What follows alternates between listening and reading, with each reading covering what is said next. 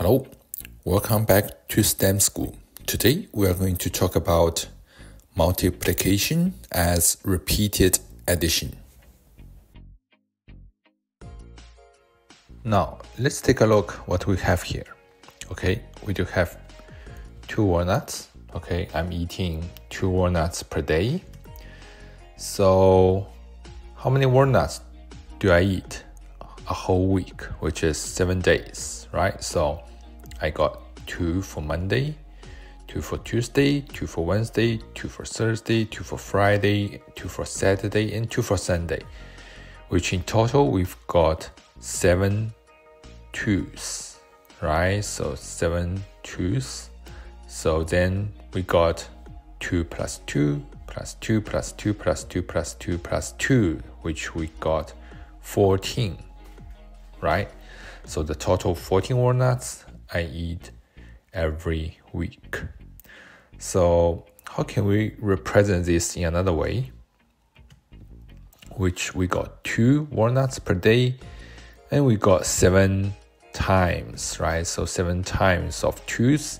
So we use x to represent the multiplications, right? So 7 times 2, which equals the 2 plus 2 plus 2 plus 2 plus 2 plus 2 plus 2 above, which equals actually 14.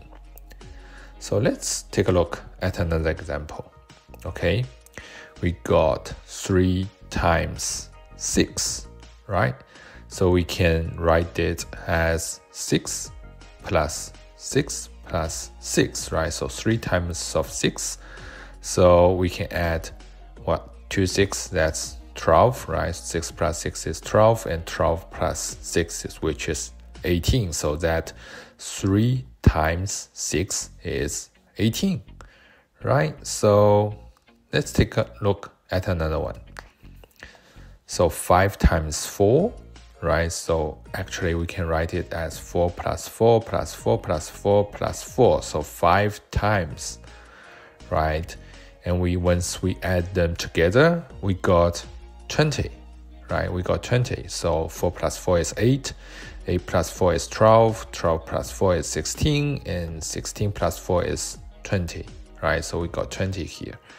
So let's try another way. So this time, we're going to try 4 times 5, right? It's exactly opposite. So 5 times 4, that's what we've calculated previously, and now we calculated 4 times 5, right? So we got 5 plus 5 plus 5 plus 5, so 4 times 5, right? So 5 plus 5 we got 10, and 10 plus 5 we got 15, and 15 plus 5 we got 20 again. So that's exactly the same, right? So we can see from here that 5 times 4 equals 4 times 5. So are they always the same? So let's explore that in another lesson.